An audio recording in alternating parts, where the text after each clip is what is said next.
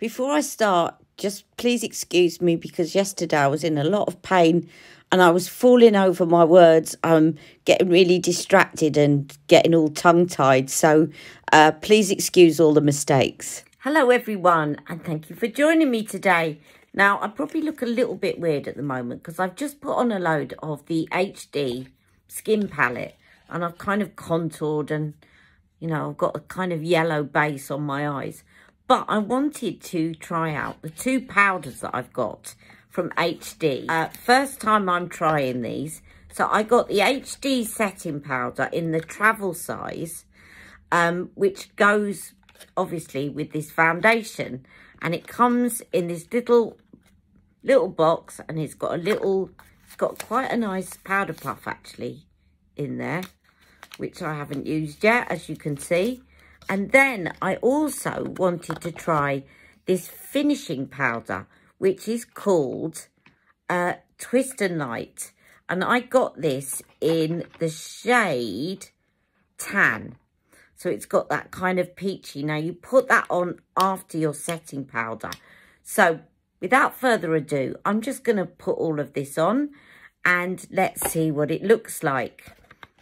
Now, this has got a little sprinkler system where you can just sprinkle some in the top of your lid, like that.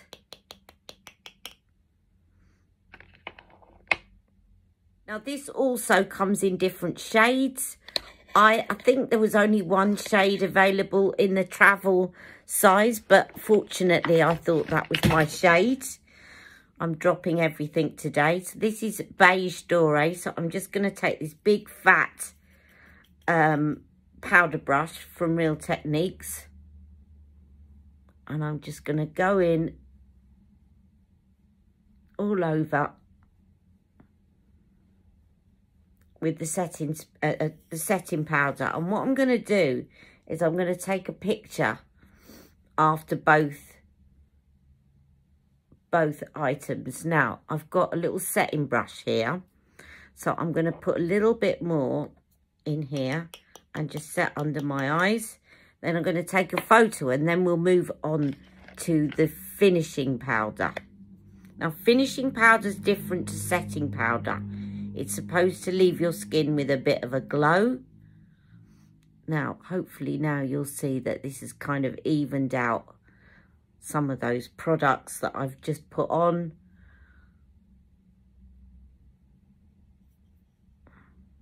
I love this setting brush. I just ordered another one because I always like to have one clean. The setting brush from Real Techniques. It's one of my favourite brushes.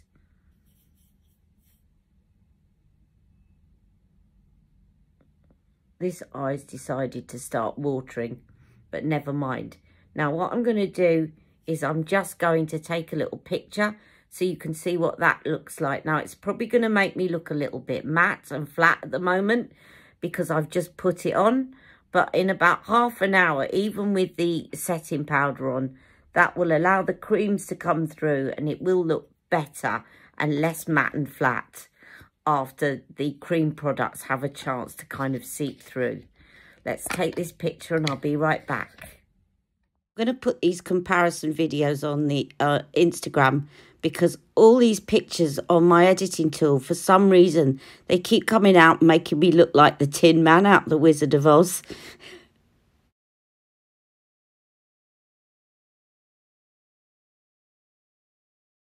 Okay, I'm going to quickly apply this because my battery's running out. I'm going to apply this, do another photograph and then charge up my camera so that I can tell you a bit more about this product. Okay, but I'm going to just stick the brush inside this little recess, which I will tell you about. And tap it off. And then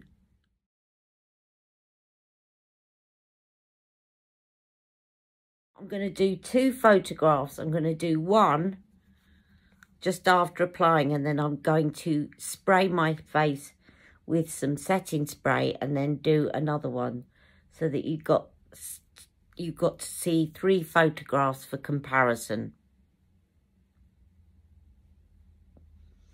but it's designed to give you that sort of radiant glow.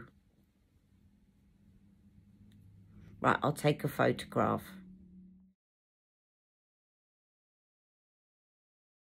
Okay, now I'm going to spray some airbrush flawless setting spray.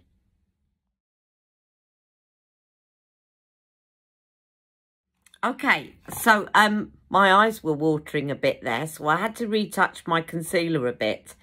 But I just wanted to tell you a bit more about this product here with a sticker on that won't come off. Okay, so this is the HD Skin Twist and Light. Now, this was the finishing powder that I used. So that is different to the setting powder. So the setting powder will set your foundation in place. But this finishing powder is going to give you that little glow. And hopefully you will have seen the difference. Although the pictures on my videos are not great. Better if you go over and have a look on Instagram. So I'll post those later. Okay, now what you get in the Makeup Forever is called Twist and Light. Is you get these different colour correcting shades. So it's very much like the other colour correcting one that I got a while back. I'm going to post you the name underneath because I can't remember the brand. But I've got it here somewhere to show you. I'm going to just put a picture up in the corner so you'll see it. But this one said that it leaves you with that kind of nice glow. So it's not just a colour corrector, but it leaves you with a nice glow. Now, I'm just looking to see, this is all in French, here it goes. So it says, a co-created with our worldwide collective of makeup artists, discover HD Skin Twist and Light Loose Powder, a Makeup Forever skin enhancing innovation. A fine perfecting texture with no powdery or glittery effect. The perfect combination of 3 shades to unify, correct and revive the complexion. So in this one for tan, it's got peach, it's then got a beige, and then it's got a light. But obviously there are different shades, so it will depend on your skin tone. I find the one with the peach in really helps me, and I need that kind of colour for my pigmentation. But they do come in a number of shades. So do go and check out which shade you'll be. Now, the way that this works is, if you look, it's got this little trough in the middle. And when you twist it, you sort of twist it round and then tap it.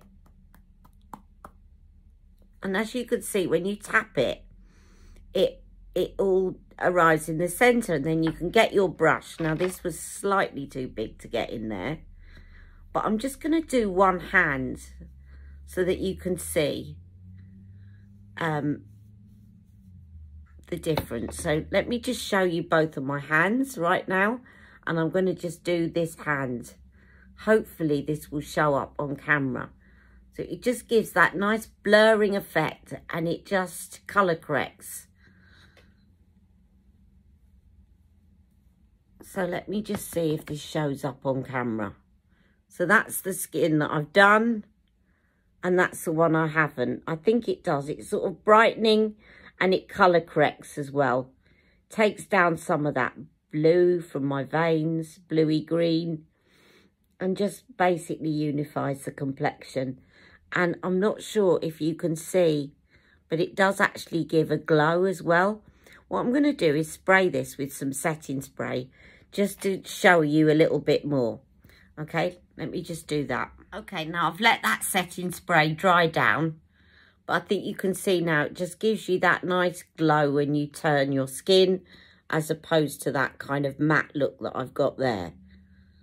Okay, so that is the powder, and I really wanted to try out those 2 powders with the Makeup Forever foundation underneath. Now, just for comparison, I'm just going to show you what the other setting powder looks like on my other hand. So I'll just tip some of that on there. As I said, this is meant to go underneath the other one. And that's the colour, by the way, that I've got in Tan Dore. Is it Tan Dore? Let me just check the colour again. Beige Dore, number 4. Okay, and I'm going to swirl that on this hand so that you can see the different finishes. And again, I will spray it with setting spray in a second. So that is how it, you can see it's done a little bit of colour correcting already, but it's going to give you more of a matte finish. But unless you spray it. Now let me spray it, let it dry, and I'll come back. But it won't give you the same kind of light reflection. It shouldn't do, unless the setting spray's done that. But let's compare it. Okay, so you'll see there's a slight bit of a shine to the skin because of the setting spray. But I think if you look at this, I'm hoping the camera picks this up. I think it does. You can see that this finishing powder actually gives you more colour correction, whereas this is just purely going to set your foundation. And this one is just going to give you that, I think the peach, you can see, takes the kind of yellow off my skin a little bit, and it just hides the veins in my hand. I hope you can see that. So of course then the idea is that over your setting powder you put your finishing powder. So anyway, that always happens, by the way, because I put some foundation on my eyelids. That's the 2 powders. I hope this has been helpful for you, but if you've got any questions, do let me know. Now, I was going to do, as I said earlier, I was going to do a Carla Cosmetics pigment, and I'm going to do a lot throughout the week. But Charlotte Tilbury has just re-released her Glowgasm palette, and I have got it because I bought it when it originally came out. So stay tuned. I will get this video out and then I will upload the Glowgasm palette afterwards. I'm going to do some swatches to remind you, and I'm going to do a little look. And actually, I haven't used this palette for so long, so it'll be really useful to remind me. So do come back to my channel very shortly after this one gets uploaded, and I'll be showing you that palette. All right, take care and see you all soon. Love you all. Mwah.